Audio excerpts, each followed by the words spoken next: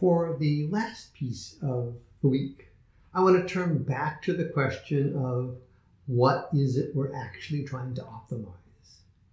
And I want to look at different ways in which machine learning and deep learning inevitably have assumptions built into them. And these assumptions lead to biases, some good, some bad, but ones that you should be aware of.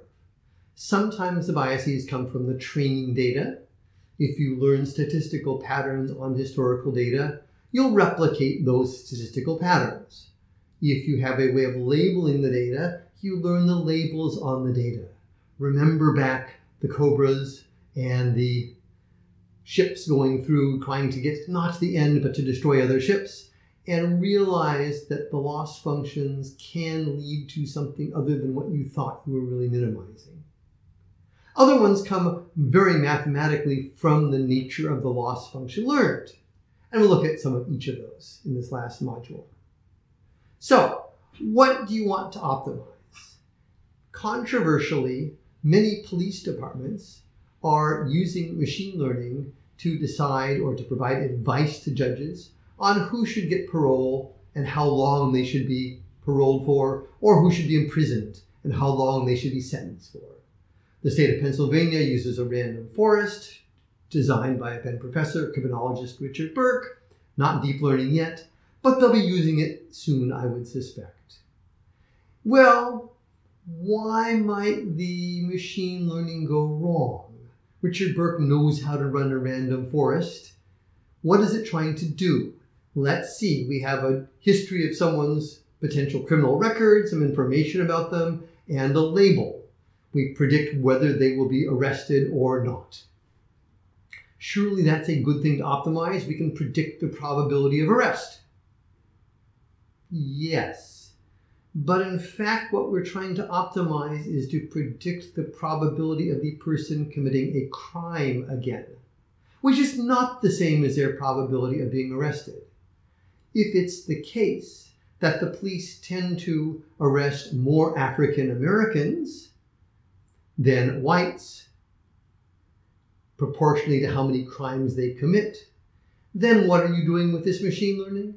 You're perpetuating a racist tradition of arrests. Not my role to comment too much on what the true utility function should be, but just note that this is incredibly common. There's a divergence between what you care about, will the person commit a crime, which you can't measure, and will they get arrested, which you can measure, and so you tend to optimize for the thing you can measure rather than the thing you care about. I've seen many companies do stupid things like optimize their ads to maximize click-through to get the probability of a click. They don't actually want clicks. They want to make money. They want to know how much you will spend, how much profit you will make. But lots of companies don't know how much profit you will make, so they optimize a surrogate, will you click or not. That often leads to unexpected consequences. There's a whole field of this called algorithmic fairness. Two Penn faculty, Michael Kearns and Aaron Roth, have written a whole book about it. The simple setting is that there are two groups, one called a protected class, often a minority that you care about, and a general population. And you'd like to have some fairness criteria to build your loss function. You might want to have equal accuracy of prediction for the two groups. If you're doing speech recognition, you might want speech recognition that works just as well for Americans raised in America as it does for Americans who were raised in India or Wales, where they speak with different accents. So you might want equal accuracy for the two groups. You might want the same false positive rate, which is not necessarily the same.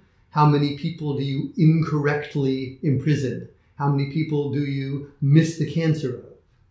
You might want the same fraction labeled true so that you hire the same fraction of people from these two groups. Lots of different loss functions.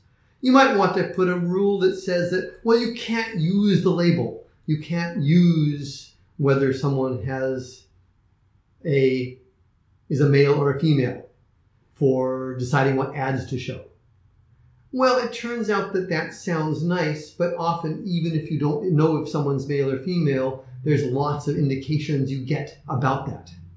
How much hair they have in their photo, for example, might be indicative. Not guaranteed, but indicative. So there are lots of criteria you might use to design your loss function, and the simple math tells you that these criteria are incompatible. You can't optimize everything. You need to optimize something, or some weighted combination of them, but you can't make everything as small as possible or everything as big as possible. There are always trade-offs. So you have to think what's going on when you design your loss function. Talking about using or not using criteria, Facebook historically allowed people to advertise, I'm looking for a worker in my warehouse. I want someone who is I want to show the ads to males between the ages of 20 and 40. Turns out that's illegal. You are not allowed in the US to target when you advertise based on race or gender or age. Facebook was sued over this, and a year ago, 2 years ago, stopped doing it. They no longer allow you to click off, I'm looking for black males in their 20s. However, it's still the case that that information, of course, is easily identifiable from information that people post on Facebook. So we've prohibited overtly targeting men or women in employment ads or financial ads, but often that information is still implicit. So it's important to figure out again, what do you want in the loss function? Put it into the loss function. So the other forms of bias are in fact very mathematical.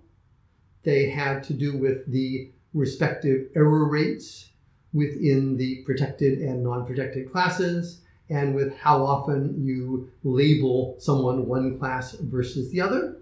Now's the time to turn back once more to Colab, run the experiments, and see how the loss functions necessarily introduce certain forms of